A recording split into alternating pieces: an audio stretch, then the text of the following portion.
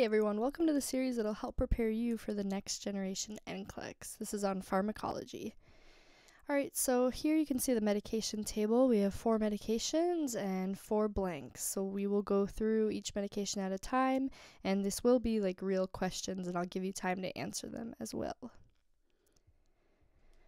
One thing to note is that the drug class can refer to the pharmacology class or the therapeutic class.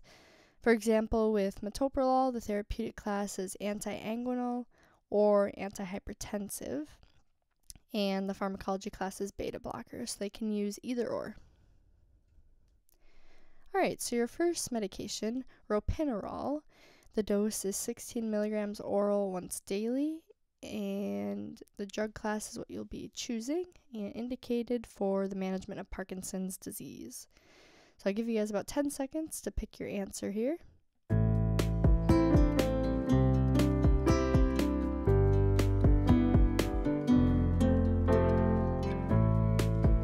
Alrighty, if you need more time, please pause the video now. So the answer is dopamine agonist. So Ropineral stimulates the dopamine receptors in the brain to increase dopamine levels. As a result, tremor frequency and severity decreases, and muscle rigidity is also decreased. Parkinson's is typically people with Parkinson's have low dopamine levels. So this medication, by increasing the dopamine levels, helps to combat and decrease some of those symptoms that are seen with Parkinson's.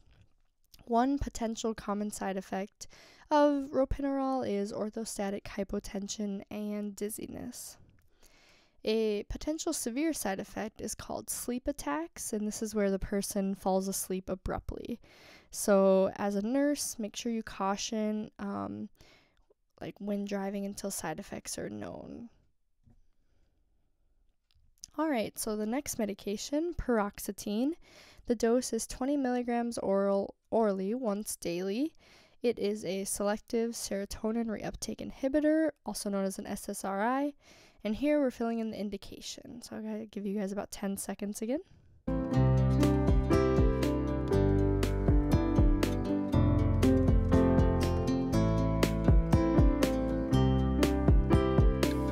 Alrighty, you can pause the video if you'd like a little bit more time.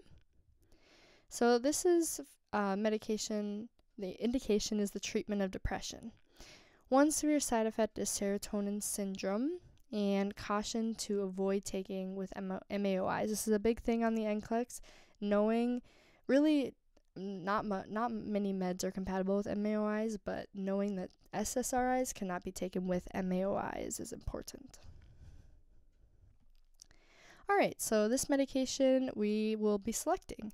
We know that it is 75 milligrams oral once daily. We know that it is an antiplatelet agent and is indicated for the history of transient ischemic attacks and atrial fibrillation. Alright, so I'll give you guys about 10 seconds again.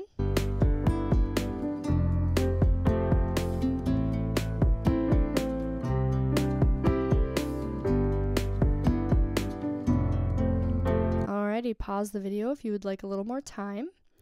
Okay, the answer is Clopidogrel. So Clopidogrel inhibits platelets from binding together and forming clots. Thus, it's an antiplatelet agent.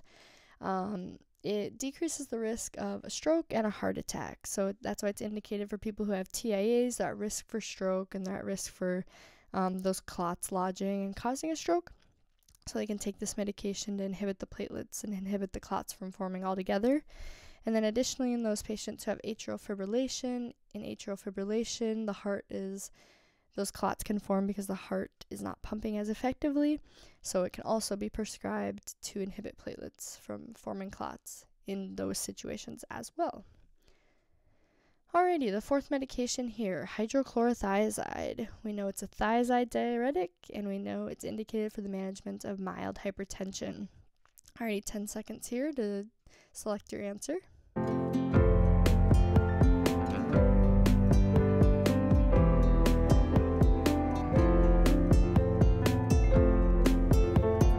Pause the video if you would like more time.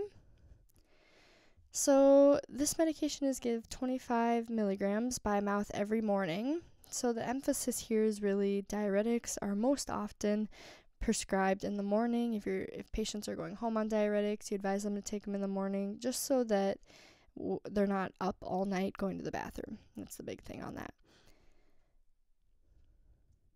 Alrighty, so now I'm just going to go through each medication. Feel free to make note cards or start a document with these medications that are good to know as a nurse and good to know for the Next Generation NCLEX. Alrighty, so Ropineral, we talked about how it's a dopamine agonist, meaning it increases dopamine in the brain. It helps manage Parkinson's disease by decreasing tremors and decreasing the rigidity. A common side effect is orthostatic hypotension and dizziness. And a severe side effect is sleep attacks, where the person will simply fall asleep abruptly. So caution when driving until patients know how they react to the medication. And then just something to know, another common dopamine agonist for treating Parkinson's disease is levodopa or carbidopa. So that's maybe one that you have heard of more, is typically a little bit more common.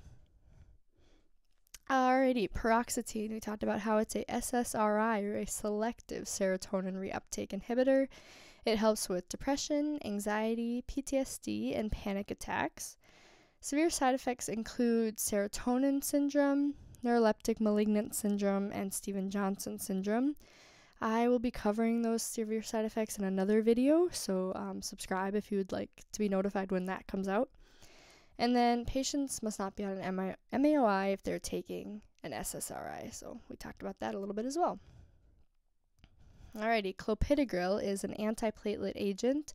So it inhibits platelets from binding together and forming those clots. It decreases the risk of stroke and heart attack. And a severe side effect from this medication is bleeding. So advise patients to monitor for bloody stools, any blood in the urine, which is called hematuria. And the bloody stools are called melena. And then excessive bruising, if they're getting pinpoint bruising like petechiae, things like that, to notify the provider. Alrighty, and then hydrochlorothiazide is a thiazide diuretic. So it increases the excretion of sodium and water, kind of bringing you guys back to the RAS system. And then it treats hypertension and edema, right, by getting rid of that excess water. One severe side effect is, again, Stevens-Johnson syndrome, which is like a severe skin rash. Like I said, I'll be linking a video about these side effects, so subscribe if you'd like to hear more. And then one side effect is hypokalemia, so it's potassium wasting, so something definitely to advise patients of. Sometimes they're also prescribed potassium supplements when they are discharged on these medications to help kind of combat any hypokalemia. Alrighty, so here's the final table. We had Ropineral, Peroxetine, Clopidogrel, and Hydrochlorothiazide. Alrighty, thank you guys for watching. I hope you learned something. I will be posting more like this, these kind of critical thinking questions that'll help you on the Next Generation NCLEX, really develop those critical thinking skills. So thank you for watching, and I'll see you guys in the next one.